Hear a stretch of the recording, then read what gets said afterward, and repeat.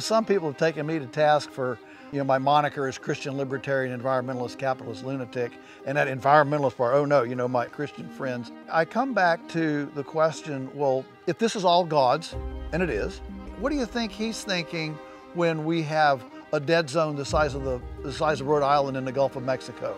Or when DDT makes eagle's eggs that won't hatch, or infertile frogs? If I were God, if this were all my stuff, I wouldn't like that kind of return on investment. Stewardship is all about, it's not mine, it's somebody else's, and do I return it in better shape than I found it?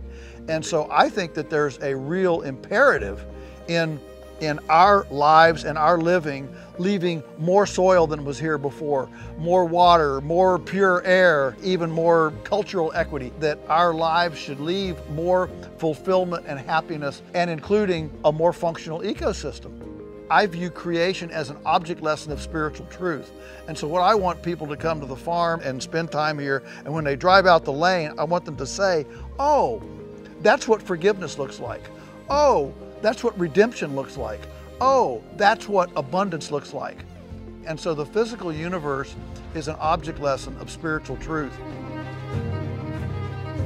God says he cares about a sparrow when it falls and numbers the hairs of our head. So certainly, he cares whether the church uses styrofoam or thrift store plates and washes them, and there's no trash to take out after the church potluck. Those are things God cares about. And the problem is, in the faith community, as soon as you question, what are you, some sort of commie, pinko, greeny, weeny, earth muffin, and we can't even have the conversation. I'm the first to say, I don't have all the answers, but I do believe God cares.